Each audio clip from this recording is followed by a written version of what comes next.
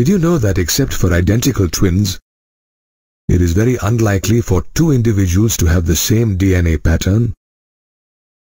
It is the small difference in base pair sequences of DNA that make the phenotypic appearance of each individual unique. The human genome has about 3 billion base pairs. Therefore, it would be a time-consuming and expensive task to find out the genetic difference between two individuals, as it would require comparing two sets of 3 billion base pairs. An easier and quicker solution to comparing DNA sequences is DNA fingerprinting, which is a test to classify and analyze DNA or the genetic information.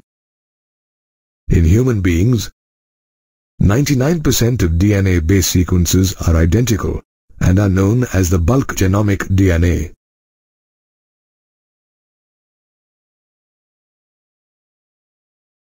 The remaining 1% DNA base sequences differ and are present as a small stretch of repeated sequences known as repetitive DNA.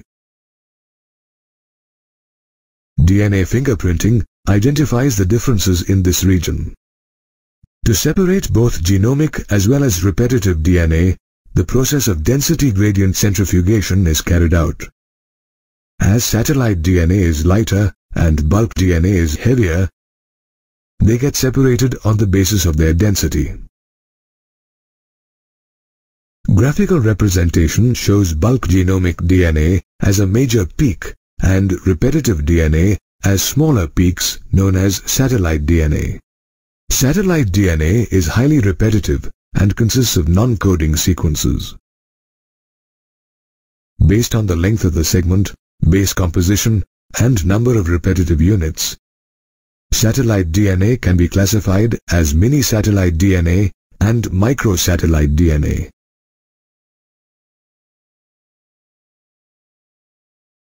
Mini-satellite is a section of DNA which has a variable number of tandem repeats, or VNTR. It has sequences of 15 to 100 base pairs repeated hundreds or thousands of times. On the other hand, microsatellite is a section of DNA which has tandem repeats of shorter sequences of 2 to 10 base pairs. Both mini-satellite and microsatellite DNA act as molecular markers in the DNA fingerprinting technique. These satellite DNA do not show any impact on reproducing ability and exhibit a high degree of DNA polymorphism or genetic variations within a population. DNA polymorphism is the result of mutations in either somatic cells or germ cells, which accumulates over generations. DNA polymorphism is the guiding principle behind genetic mapping and therefore helps in the DNA fingerprinting technique. The DNA fingerprinting technique was developed by Alex Jeffries.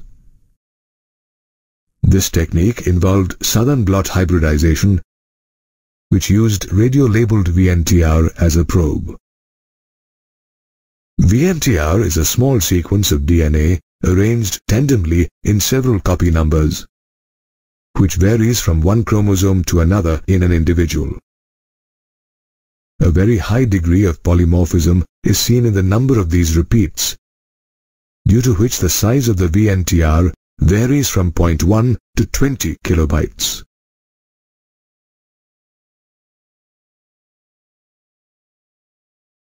Let's now study the steps involved in the DNA fingerprinting technique.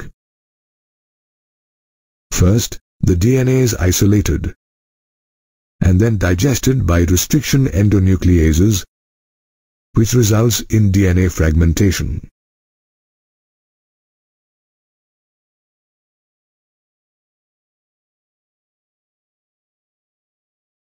Next, these DNA fragments are separated with the help of gel electrophoresis and then transferred to synthetic membranes like nylon or nitrocellulose.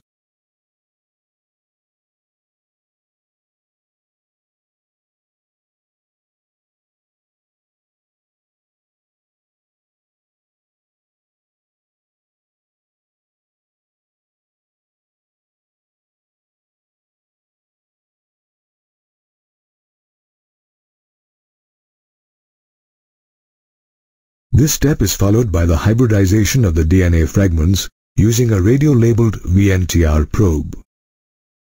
Finally, the hybridized DNA fragments are detected by a technique called autoradiography, conducted using an X-ray film. Hybridization with the VNTR probe results in an autoradiogram, which produces several bands of different sizes.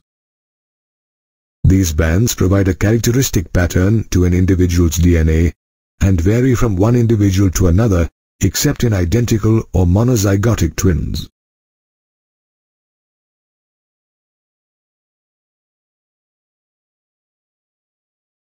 Today, the accuracy of the DNA fingerprinting technique has further improved due to the advent of the polymerase chain reaction, or PCR, where multiple copies of a single DNA sequence can be made.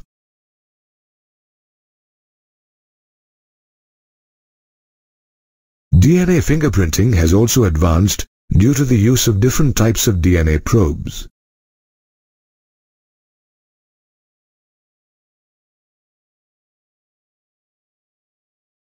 DNA fingerprinting is used in many areas. It utilizes DNA as an identification tool and helps in forensic applications such as crime investigation. It also helps determine genetic and population diversity, forms the basis of paternity testing in case of parentage disputes, and also helps in the study of evolution and speciation. In this way, DNA fingerprinting has revolutionized the process of DNA testing, as it can identify the minute differences between various DNA samples.